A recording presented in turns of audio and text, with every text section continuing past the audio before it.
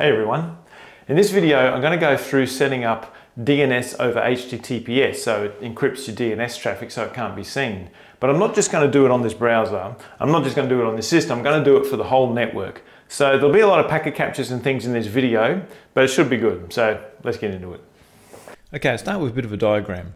Here I have this desktop, the computer that I'm on, and somewhere over here I have a router.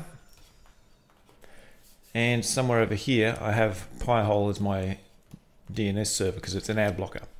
So that's my home network. And to go a bit further, within the desktop I have the browser. So my browser is there. Now when the desktop gets its IP address, it gets it from the router via DHCP. And in there is a message saying for DNS use 192.168.4.10. which is this thing. So 192.168.4.10. It says use that as your DNS server. Now when the browser wants to go to something like Google, let's say, the browser says, right, I need to find the address for it. So it goes to the DNS server and it goes to Pi-hole. It tells me, yeah, okay, you use that, here's its IP address, and then it can make the connection out through the router and go to Google. Now Pi-hole obviously looked that up to give it the address, so it had to find it out. But the reason Pi-hole's here is to just block ads. So when browsers looking for things that might be an ad, Pi-hole can block that. But at the end of the day, it's just a DNS server. All right, what I'll do is a DHCP request, even though I've already done it before, so you're not going to see the discover. But I just want to show you what comes from the DHCP server. So you can see here, it got given the address 192.168.4.10 to use as a domain name server. Okay, so that's that message saying, okay, this is your DNS server. Okay, now in the browser for DNS over HTTPS, the default means just use whatever. So if I go to a website like, I don't know, Google, you'll see that a whole bunch of DNS requests went out, as you expect, going to Google and everything else. So that's that. And if I go to another one, let's say, I don't know, bomb.gov.au. When it comes up, it doesn't come up because government can't make a website, but you'll see it did the lookup here. So that sort of shows what's going on there. So what you can see is it went to 4.10, which is my DNS server. So you know the browser went there, 4.10, asked where it was, and then it could go on its merry way. Now I'm going to start a packet capture on the WAN side of my router. So when Pi-hole does a DNS lookup, it has to still go through the router and send something out here.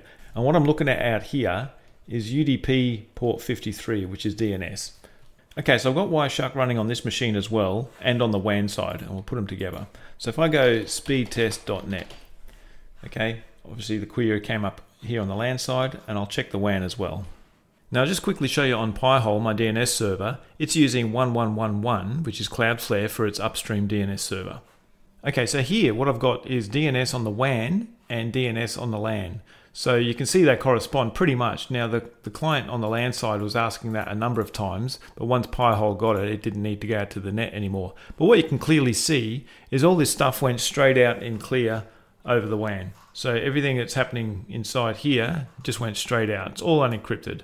So it went from my address, which is 1234, honest, and came back from 1111, which is Cloudflare that it was looking it up. So basically everything you do goes out in the clear.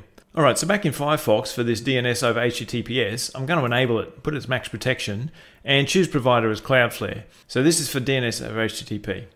Then back in the old diagram, what that means is this browser now is going to set up a tunnel out here to Cloudflare,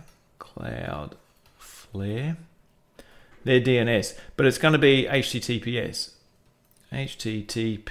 which is encrypted. So instead of asking my little DNS server here for the address of like Google or whatever, it's going to ask through its tunnel to Cloudflare what it is. So it's going to be encrypted. So I'll do that now. So on this machine here, I'll start my usual UDP port 53 capture. But over here, now it's using that, I'll go to something like willyweather.com.au.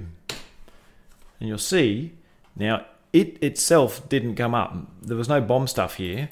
Now what came up here was a couple of DNS entries asking Mozilla, which is Firefox, where Cloudflare's DNS is. So in that setting, that obviously says to use mozilla.cloudflare.dns, which it still does as a lookup, but that's the only thing you saw get looked up. So if I captured that on the WAN side, that would have gone out as well. So the ISP at the moment would have seen, Mozilla Cloudflare is using HTTPS with Mozilla Cloudflare. But the actual things you're doing won't be on there. So if you went to something like, I don't know, cisco.com, let's have a look. You see it didn't actually come up here, even though the site, slow as hell because it's Cisco. So just get rid of that and do another one. ArubaNetworks.com. Let's see. So it doesn't come up here, but you can still do stuff. So that's the theory of DNS over HTTPS. Now that's all good and well for that browser. That's beautiful. But what about everything else on the desktop here? So I've still got that packet capture running. What I'll do is I'll do a dig for google.com. So I'll just look it up directly here. And what you can see is it went straight to my normal DNS server, 4.10. And on the WAN side, that would have gone out. So it doesn't really help for the rest of the system just because it's in the browser. So what I want to do, instead of having the browser go up to Cloudflare, I'll take that out. I should have left Cloudflare written up there. Okay, Cloudflare is still up there. Right, but instead of coming from the browser just for it, I want to send it from the whole desktop up to Cloudflare. So how can I do that? Now the good people at Cloudflare have a program which is a Cloudflare tunnel, and you can just install it here, which I've done. So you get a command now called Cloudflare D, and I haven't given it any parameters, but what that will do is set up that tunnel from this desktop out to Cloudflare. Okay, so I can just run that here with proxy DNS and upstream use HTTPS 11111 DNS query. The address, it'll just use its local host, but for a port, I'll go 5321. So that, you can see they're listening on the loopback address, just local here, and sending it up there. So what I'll do before I do much else, on here, I'll just do a packet capture for host 111111, right, all the ones. And then what I'll do is I'll do a DNS request for something like, I don't know, Google, and I'll do it for the local host on port 5321, which is what I just did.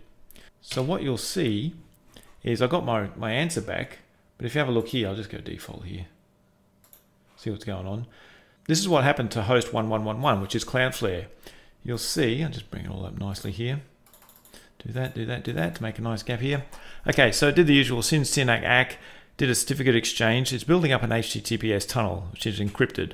Now what you'll see over here is my time column. That's the time delta between packets. So you'll see every 15 seconds, it's doing a keep alive. That means that it doesn't have to do this whole initiation every time you do a DNS request. I mean, on a real life network, you've probably got lots of these going on. I haven't set it up to do that yet, but you get the idea. Every 15 seconds, it sends a keep alive. And I think it was 400 seconds or something, it ends up closing the session.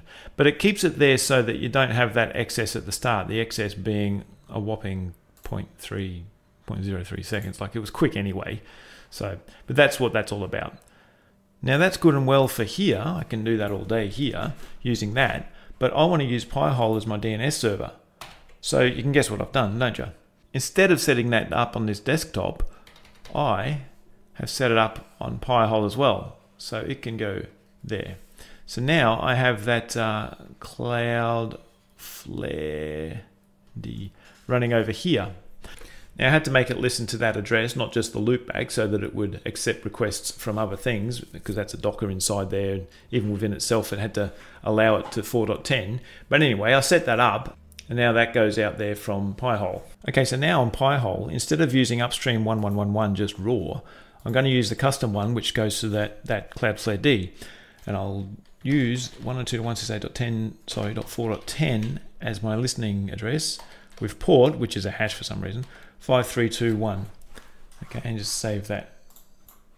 So now what I've got here is my WAN side looking at UDP port 53 for DNS.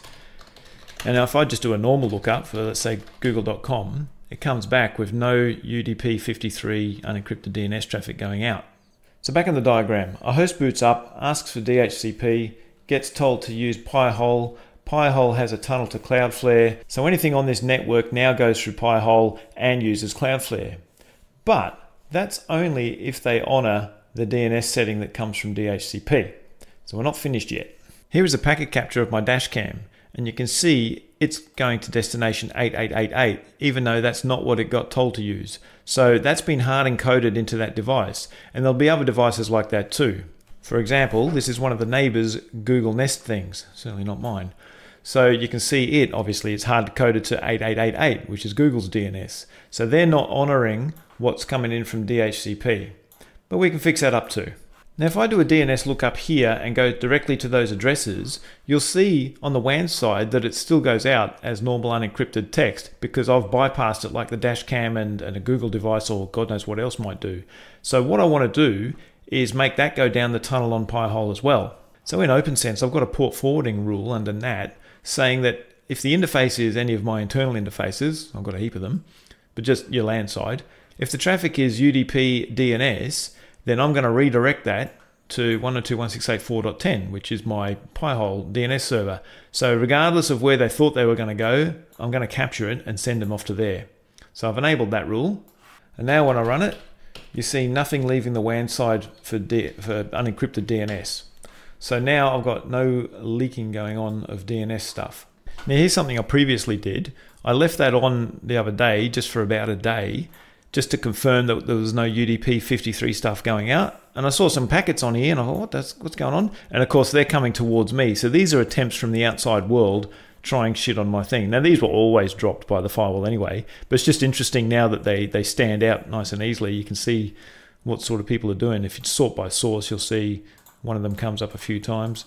So you can see what they're doing. There's also this DNS scan and with a website telling you about them. But you can see what stuff is trying to look for a weak DNS server on the internet. So that's not related specifically to what I'm doing. It's just the fact that it's easy to notice there when all the other DNS noise is gone.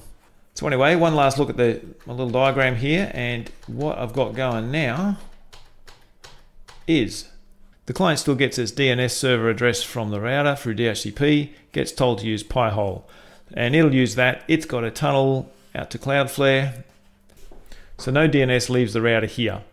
Also, if something tries to get tricky, like some little IoT device, and it tries to go to its own DNS thing, the router will capture that and say, nah, sorry son, you're going here. And then it will go through that tunnel anyway. So no more DNS leaking out the router here, so it just keeps it all private.